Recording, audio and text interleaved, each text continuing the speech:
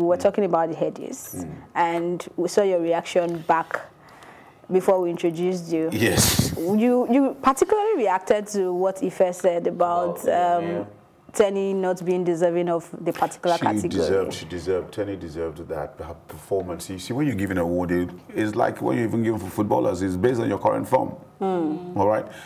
And I think she did a great job on Nuyomi, and vocal strength, breath control, everything about that song was just perfect, just worked out right for her. Waji is a fantastic singer, no doubt about that. She's also a close friend, but I think personally, therefore, the current form, she deserved it. And the song was a commercial success. It's something that was on everybody's lips. Yeah. It is on everybody's lips. Even the smallest kid will sing Nuyomi also. Right. It's that, so you must give her that credit.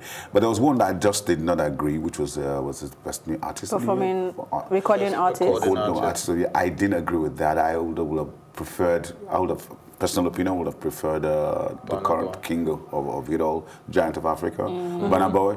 No, he was smoking. He's been smoking hot all through the year. The song he did with Zlatan.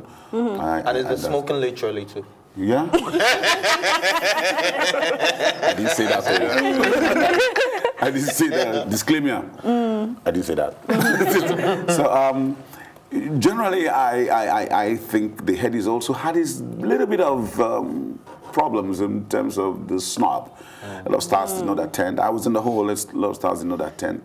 I think it has come to a level where we need to sit down as artists and promoters and managers and say, listen, this is the calendar for the year and this is how it's going to be. Can you guys? Because for crying out loud, if it was BET that was organizing or it was MTV, all of them will be there. Definitely. They will all shift. We need to start supporting We need to start supporting each other. And I think it was so awful that people were coming on stage to receive awards on behalf of the artists. It just wasn't cool. But it's business sense, so you can't really blame Wizkid for his concert. I'm sure there's the O2 Arena, and of course we all know how much that goes for, and your date, it might be difficult for you to get on time. But I think that in future they need to sit down and work it out. So, okay, I'm going to have my event. Can you push forward because I want you at my event, and after that I can also come for your own event. So there needs to be a discussion at some point. But a lot of people are blaming it on the music politics, saying that some people that are deserving of certain awards do not even get nominated. So there's a politics to the Headies. There is politics everywhere, including the Grammys. Definitely. There's politics everywhere. You can't help it. You just cannot help it. So if you start going that direction, that trajectory, I don't think I won't support that. I just want to believe that it's a sport, first and foremost.